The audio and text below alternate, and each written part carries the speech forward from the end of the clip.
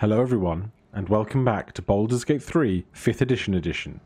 Last time we entered the Putrid Bog and had some combat with many of these redcaps who were pretending to be sheep. Now we were going to move further into the swamp and see what else lays out in the unknown. But before doing that, some very light admin. We just need to do an arcane recovery with Gale, and 2 first level spells or 1 second level spell. I will take the versatility of the 2 first level spells, thank you ever so much. And as for healing, Shadowheart has already spent all of her second level spells and half of her first level spells. And so I think the simplest thing to do here is going to be to take a little short rest. There we go, looking quite a bit healthier there. Also we get back Astarion's Vampire Bite, which is very exciting. So let's pull Gale back into the rest of the party. And let's hang a left. And just try and make sure we don't step on anything we shouldn't. The ashy surface there is remnant from the spells that we cast in our combat. Don't need to collect excess wine. I can't be dealing with that. And at this point I expect a bunch of, I don't know, mud crabs to just come out of the sand in a swamp and attack us, but not so far. If you are new to the series and you're not really sure what's going on when I say 5th edition, there's a link in the description that will tell you all about the extra rules that I'm putting on myself to try and make this be more like tabletop Dungeons and Dragons, such as not being able to cast a leveled spell as a main action and a bonus action in the same turn, or things like having food not be able to heal us, because in tabletop 5th edition, non-magical food doesn't heal you, so why should it here? So nothing out on this small pathway. We have found another ancient rune circle, so we can use that to fast travel back to camp if we so need to. And there's a lovely little archway here. Our map shows that there's somebody called Gandrel over here. And a little house surrounded by bones and other such wonderful things. Oh, it's up here, not up the staircase. Alright, let's go up this way. Hello, Gandrel. Ah, stranger. Forgive the aroma. You catch a waft of something foul, metallic, and sickly sweet. Powdered iron vine. An old hunter's trick. Most monsters will think twice before making a meal of me. You're a monster hunter. I'm surprised. I thought all Gur were vagrant cutthroats. What is a Gur? A mystical and dangerous people. We travel the land, never settling in one place. We steal your chickens, curse your crops, seduce your daughters. Your friend here has heard it all, I'm sure. I wish I had half the power settled folk think my people possess. Alas, I am a simple wanderer. A simple wanderer and monster hunter. But I'm no witch doctor or cutthroat. So, who are you hunting?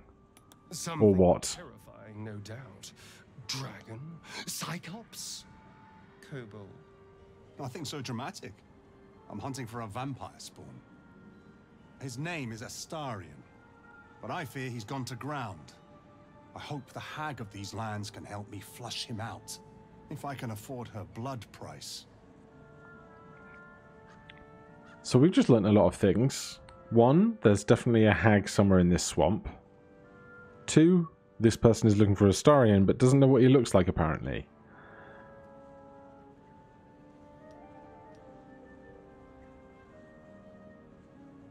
Time for us to go. Good luck with your quest. No. Only a spawn. It's not a real vampire. I don't know. I'm sure a vampire spawn could still rip out your throat if he felt like it. He is right, unfortunately. They are only weak when compared to their masters. During the day, we have the advantage, but at night, when they hunt, you'll not find a more deadly quarry.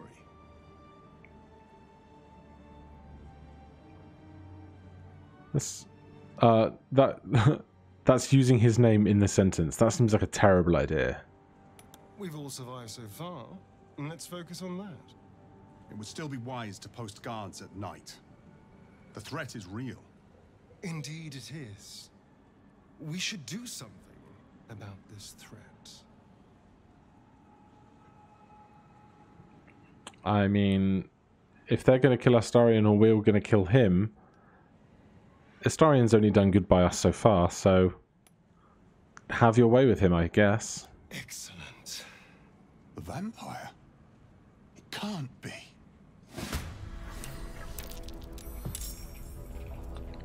Okay, this is not just a simple cinematic fight. We're actually going to do combat here. Let's see. I guess it's... Let's take Shadowheart here. Get up close and personal.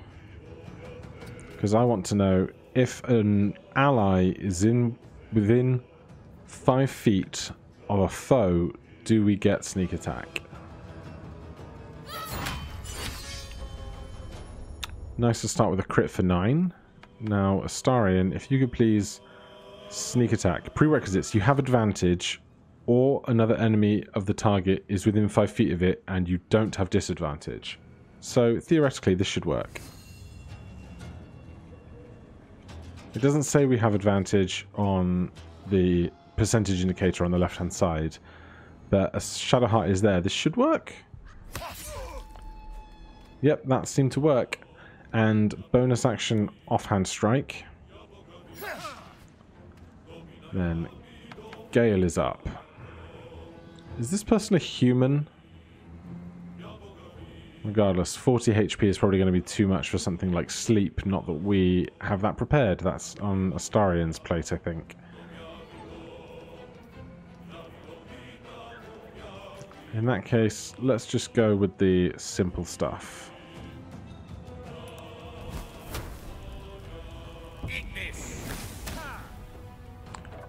And then they get 1 turn. Hopefully they don't turn Astarion to mincemeat in this moment. Concentration, Hunter's Mark, and some kind of exploding bolt that did a whole 1 damage to Astarion. And there's a ball. I don't know what the ball is. But Andrew's up regardless.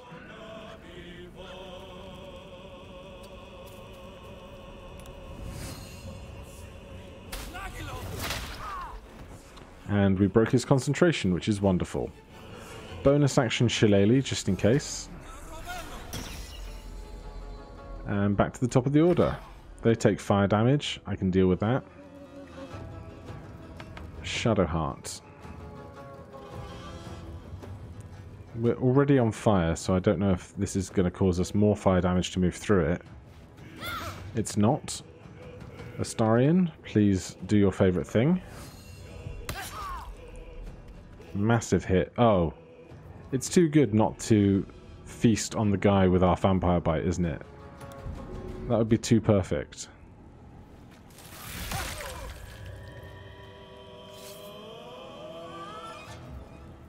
Happy condition. Astarion's vampiric hunger has been temporarily satisfied. +1 to all attack rolls, saving throws, and skill checks until next rest. Well, I didn't see that last time we used the bite. It might be because we bit a spider, but I'm certainly happy to have it. And then Gale, would you like to do the honours here to finish this off? A crit for 2. Good job. Oh, we burnt to death. That's nice. Can we all please move out of this fire? That'll do. Nothing to say, Astarion? Need something? I mean, I was going to ask about the guy we just killed, but you seem to have nothing to say on the matter. Let's see what hunter's tools they had. 12 gold, 2 potions of healing, 2 potions of acid, 1 of fire. It's quite worthless with a tired mind. Yes, Beckons. you are very, very sleepy, Gale, very well. A heavy crossbow, scale mail armor, and I don't need torches. Send to Shadowheart, I guess. And sacks and potions all around. So let's take our fill. Garlic, classic.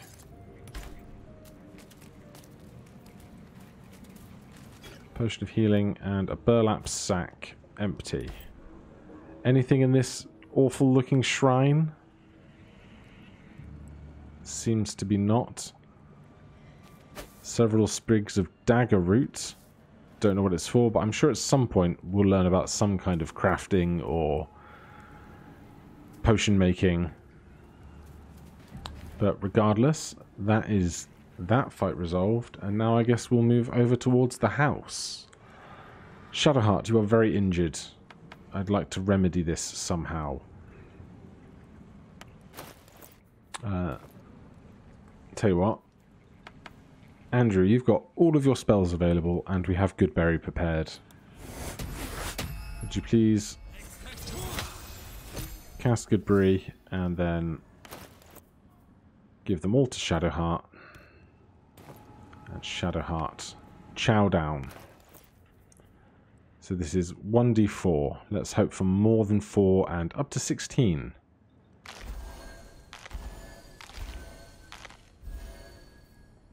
I think that's gone reasonably well.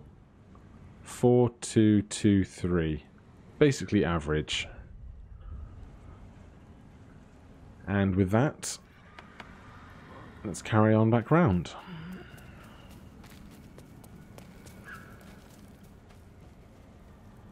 No ambush. The red caps haven't caused us some problem for not being around any longer. Well, is this going to be a hole down to a dungeon like the one in the town centre? A fetid smell assaults your nostrils. Dead flesh lies below. A great deal of it. Astarion, you are basically undead anyway. Have a drink. A fetid smell assaults your nostrils. The warm rush of power flows through you. You feel stronger, faster, better. Astarion received condition refreshed. Maximum HP increased by 10 until the next long rest. Alright, everyone take a drink then. A fetid smell assaults your nostrils. The warm rush of... Is there going to be some kind of, like, really dull min-max way to do this? Where each character on each fight comes back here, drinks from the well, and then goes back to... Yes, we know. We go back to the Druid's Grove, and they have the horn that give you the rallied condition. Or does that only last for, like, 10 rounds? Either way, we have lots of extra health, and I'm very happy about it. There's a back deck. Potion of Greater Healing is nice to see. Grilled ribs. And a closed front door surrounded by baskets and plants and bones and all kinds of horrible stuff. We haven't got round to the north side of the swamp yet, but we won't worry about that for now. And Auntie Ethel is inside, who... What do we know about Auntie Ethel? We learnt that she was keeping 2 gentlemen's sister here hostage, at least by their account, and a monster hunter said that a hag lived around here and they wanted to make some kind of blood pact, so that can only go well. We didn't prepare protection from Fae, did we? Let's protect from poison, protect from good and evil, create Protects a creature against aberrations, celestials, elementals, fae, fiends, and undead. Target can't be charmed, frightened, or possessed by them, and when these creatures attack it, they do so with advantage. Do I have any scrolls of that? Because that for Astarion to always attack a fae with advantage would be excellent. We have 2 scrolls of that. I don't know how long it lasts. I presume not for until a whole long rest has transpired, but it's good to know that we have them. In fact, I will put them just there for now. Do we bother trying to sneak in? She's right behind this door. We're at 15 minutes. Let's see if this breaks out into a giant fight or not.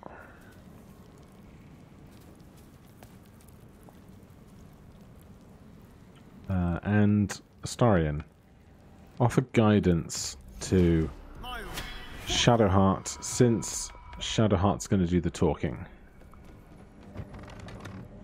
Hello? You have a face. I don't want a crumb left on that plate, girl. Auntie Ethel, please. One more bite and this pie is gonna come back up to say hello. Don't make me get the wooden spoon. You're eating for 2, so get to it.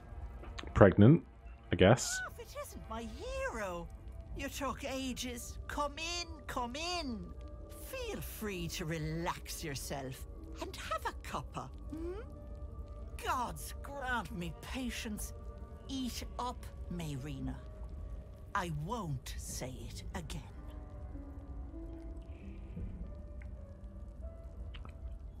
I'm going to try and not antagonize this person. Thanks to you. You know, you're lucky. You've helped a very powerful lady. People in dire need travel from all over Faerun to see little old me. And I do my damnedest to help them. And you, Petal, well, you need a lot of help. That wriggler swimming in your brain juice is a bit of an inconvenience, isn't it?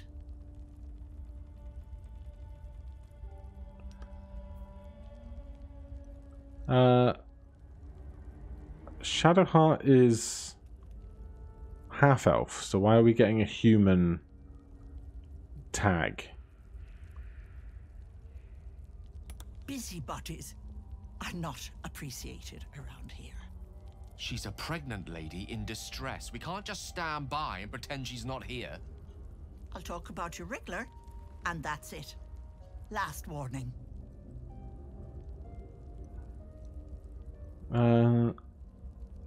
We'll find another way to take care of it. Yes, because everyone and their mother is an expert on illithid scum. I can tell you're almost done cooking. You know, you could turn just like that. What do you say? Want me to take care of the little bugger? The price. Well, that depends on the job. Removing a parasite is no small feat. But I like you, Petal. So I'll only ask for something small. One of your pretty little peepers. I'll pluck it from your head, kiss it for luck, then back in it goes. Won't take but a moment. That is my price. Nothing more, nothing less. I'm going to go with no on that, because even if she takes it out and puts it back, I don't think we're going to get that use of that eye back. Alright, will my sight be damaged? A touch, but sure you've 2 eyes in your skull, don't you? No need to be precious. Yeah, that's going to be a hard no from me. In the, I don't know if it's the Player's Handbook or the Dungeon Master's Guide, but there is a table or a list of lingering injuries, and to go blind in one eye will result in disadvantage on all ranged attacks from then until either you can find some kind of magical way of restoring your eyesight or getting some kind of magical eye. And I don't really fancy having disadvantage on all my ranged attacks forever, if that is indeed the case. So I will try my luck elsewhere. Ethel, can I please? Quiet, you've had enough pampering.